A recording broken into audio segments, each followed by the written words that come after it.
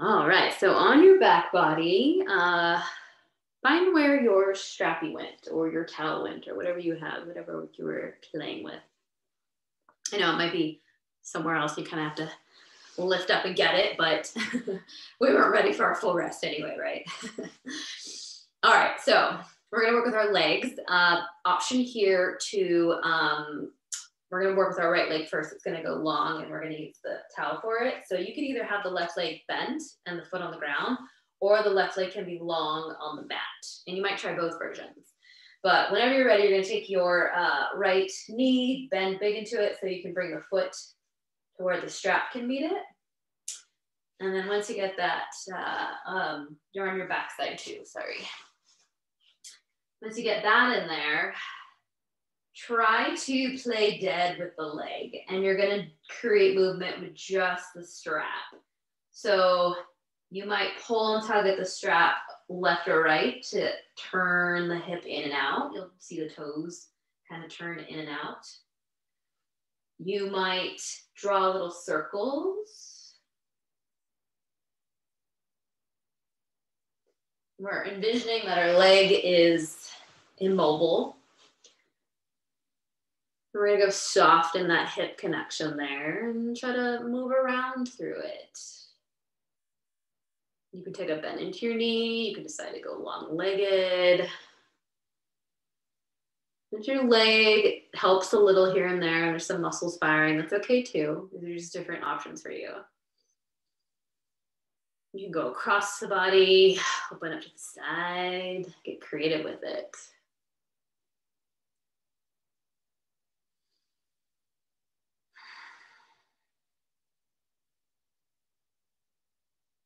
If one of those positions felt nice to give you a little extra stretch into, then for the next few moments, you might hold. Breathe into it.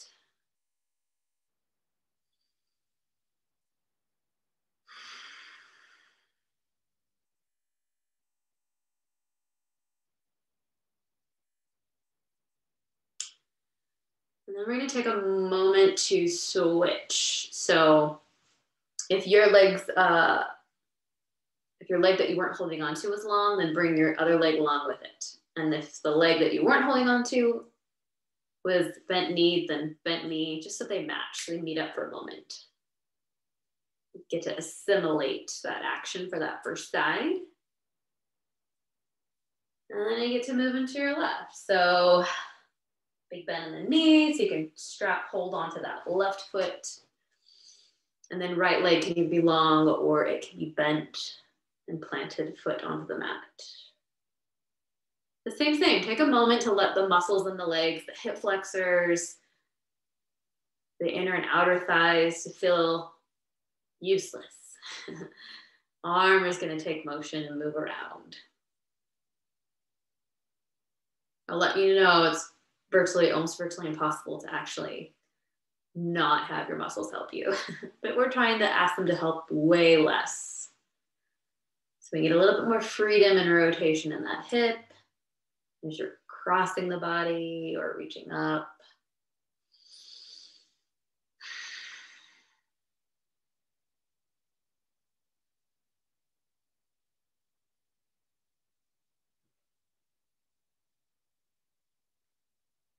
And then if one spot along the way felt like a good stretch, then hang out there for a breath or two.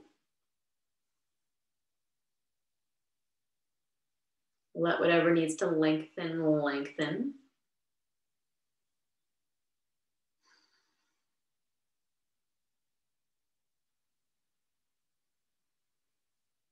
And then you'll work your way back to center. You can let go of the foot, the leg, the towel, all that. You can just set it next to you. And then take a moment to draw the knees in towards the chest. And we actually get to activate a little bit of our muscles. So as you're pulling your knees towards your chest, create a little wall with the hands and then push the knees back into the hands, into the palms. Or if you're gripping underneath, if you're gripping underneath your thighs, then same. You're pulling the thighs towards you, but then you're gonna push the backs of the thighs into the palms. So it's like you're trying to resist the squeeze with the knees into the chest. And then soften, rock and roll around.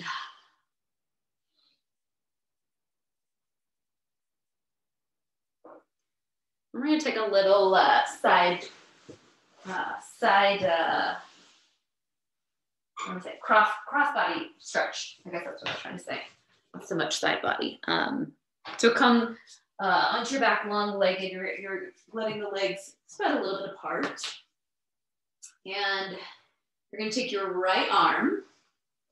You're going to reach it across towards the left. And you might take that left arm and create a pillow as you roll over. And it's just the upper body that rolls over. So you might be on the left edge of your left foot. And then the right big toe is down. And here's an option. So the right leg is on top. Reach it a little bit further back behind you. And your right arm's on top. And then reach across like you're an X. So from your right toes to your right fingertips. If I looked overhead, you could be like a little X. Similar to that reach that we did earlier, but now we're in a little bit of a twist here. You might even go back to that heel like it's pushing into a button action.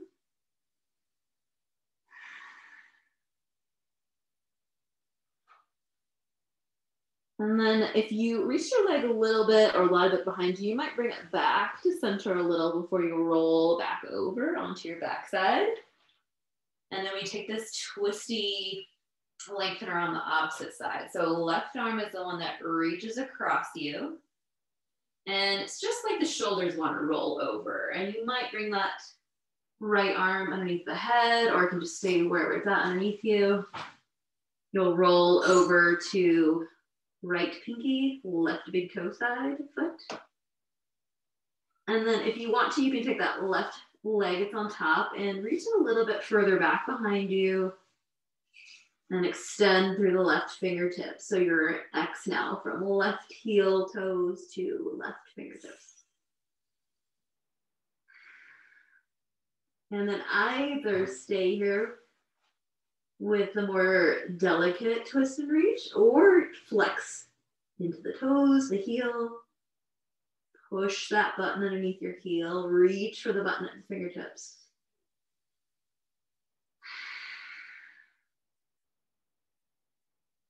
If you reach pretty far back with your left leg, you might bring it back towards center a little and then roll it back over. All right, bend to the knees.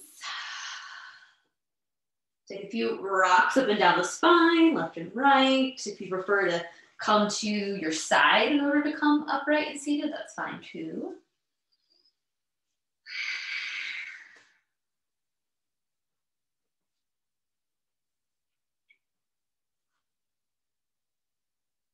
Nice. We're all getting up to our bottoms. And then whatever leg crossing you chose, flip it and reverse it. So my left leg always wants to stack on my right. So I'm gonna take my right leg and stack it on the left. You could be doing something symmetrical too. Maybe you're in butterfly-like pose, I don't know. All right, take your left hand, reach it towards the floor. And then let your fingertips rotate behind you, like you're trying to point to the wall behind you. And then reach that arm back. And then take your left ear, not only towards your left shoulder, but a little bit forward. So if you're drawing a line from your fingertips through your ear, it would be one long line. So your chin should be pointed a little bit more towards your right collarbone, if that helps.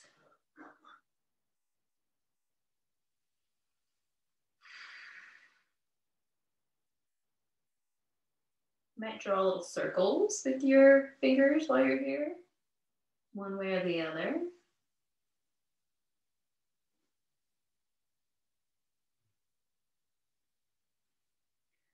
And then take your time getting your head back to center. No need to rush it. Just bring it on back, and then the arm can come back too.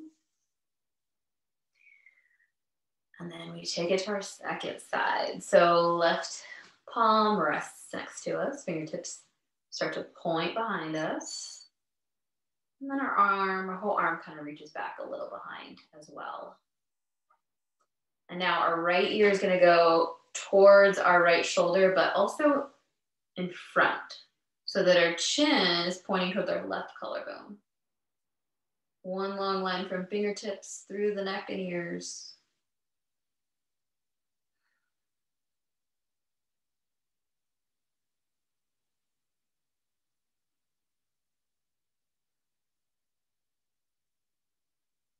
And then slowly the head comes up.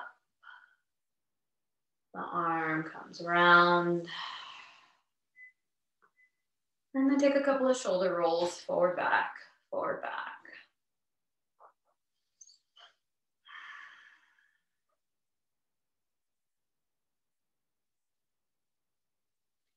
All right, we're going to generate some movement for our shoulder blades. So those are those nice flat slabby bones on the back side of your body. And we're going to start with the right shoulder blade. So you can leave your left hand wherever it wants to go, or you might bring your left palm to that right shoulder just so you can see and feel a little bit more what's going on. And you're going to take your shoulder blade and let it slide up towards the ceiling. And then you're going to let your shoulder blade work in towards the midline. So it's reaching towards your spine. Your shoulder blade sliding over towards your spine. And then you're going to pull your shoulder blade down like it's going into your back pocket. And then you're going to pull your shoulder blade away from your spine. So it's working towards the side. And then one more in this direction. So shoulder blade comes up. Shoulder blade works in towards the spine. It pulls down towards your pocket. And then it pulls open like a sliding door. And then we're going to reverse it. So the shoulder blade goes down into your pocket. It's going to work towards your spine. It's going to come up. And then it's going to slide away from your spine. And then one more round. Down into the pocket. In towards your spine. Up. Out. And then let it go. If that was tough, if that was challenging, it's supposed to be. Moving your shoulder blade is a tough one. But it kind of gives you a clue into how your shoulders are dealing. Same for the other side. So rest the arm, the left arm a little at ease, right arm can go wherever it wants, or it can touch the top of your shoulder to give you a little bit more clue of what's happening. And then the shoulder blade comes up. Shoulder blade is going to slide in towards the spine. It's going to pull down towards your pocket. Out to the side. This is the tough one. Oh, mine doesn't want to go anywhere. Goes back up. Pulls back in. Pulls down. And then we get to reverse. 2 times second direction. So shoulder blade comes up. It's going to pull away from you. It's going to come back down to your pocket. Pulls into the spine. Comes up. Pulls out and open. Pulls down. And then you can let it go. Maybe shake and do a little roll. If you're like, Valerie, I didn't feel my shoulder blades move at all. Something to work on. We want to keep those shoulder blades supple. All right, hands and knees.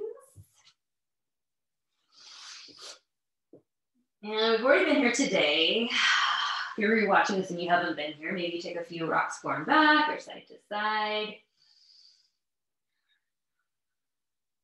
This is your second round of class. Maybe you move 3-legged, so you can remove a palm as you're shifting around.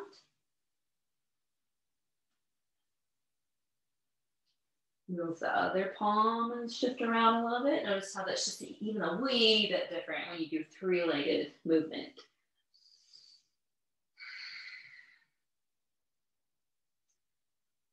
And then one of my favorite poses to do, because it just has so much potential, threading the needle. So from your table position, you can even walk the palm, the left palm, a little bit forward so it's not directly underneath your shoulder. That gives you a little bit more room, honestly. Reach the right arm out, open to a twist. And then you're gonna slide it under the left, set the arm and shoulder down. And what I mean by so much potential is it can be a draping onto the floor from here. It can be a big spinal twist for you. You can activate through the shoulders by pressing whatever side of your palms are into the ground, gripping at the mat. You can let the hips go a little bit more askew here. You can try to keep them centered and even. There's so much goodness for this pose.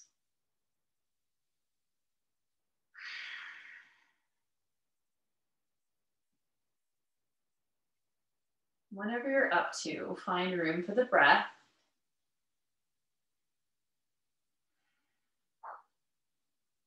Find your ins and your outs.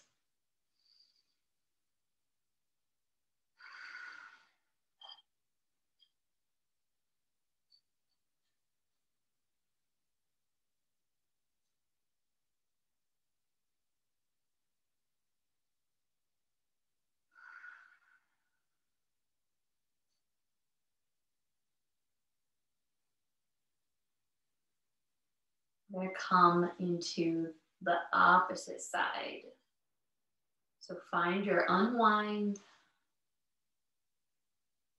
Place your palm down, push back up. Find your center for a moment. And recognize you might feel a little different. And when you're ready, switch your side by opening up left, lacing under right. Lay it on down.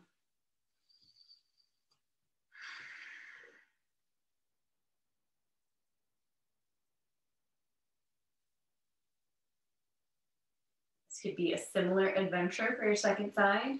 You might be allowing a lot of rest, or you might be actively moving, pushing, pulling, lifting in your own ways.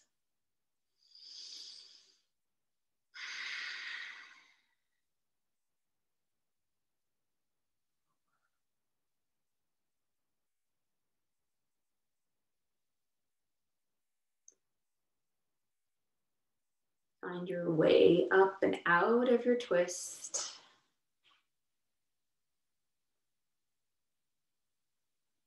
Come back to your table.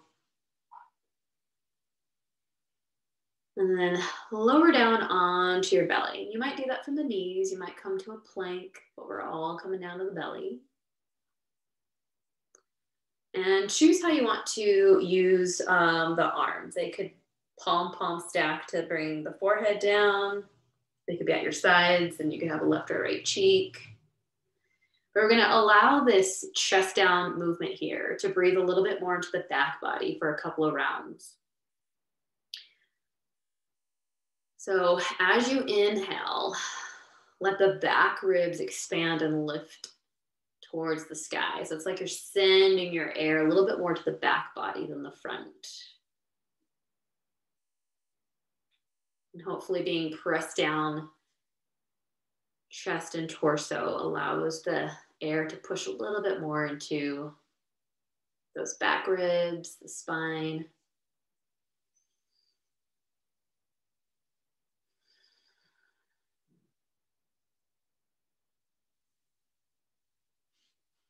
And start reconnecting. Start letting the wind down happen a little bit more. Lengthening those exhales. You're allowing the heart rate to come down.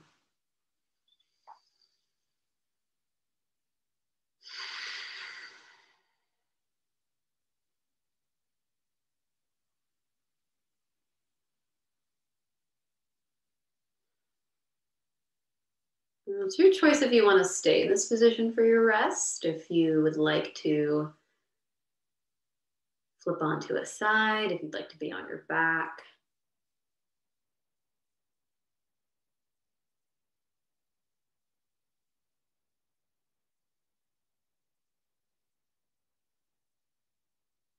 You can even spend your last few moments here just moving a little.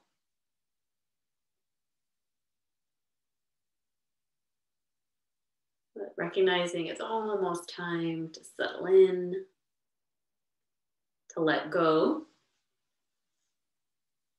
Did a lot of work today. Some novel things, a couple of familiar things.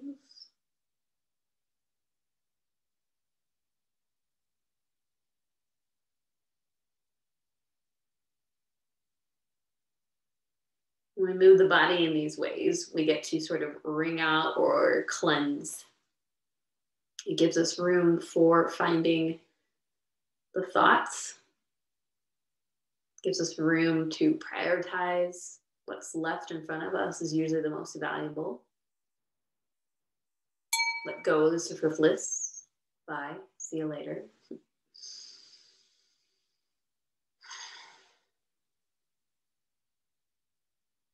It gives us a chance to learn too about ourselves.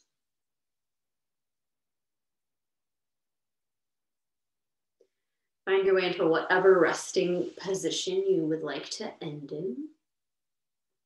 Of course, you're free to keep moving and then finding your own rest after a little bit longer.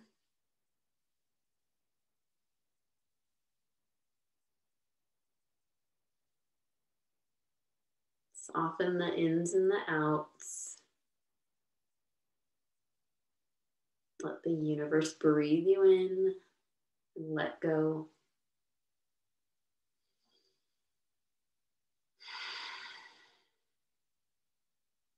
And rest at ease for as long as you're able to.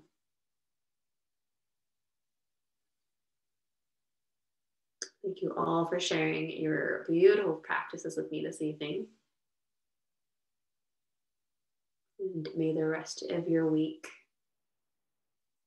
be just as wonderful.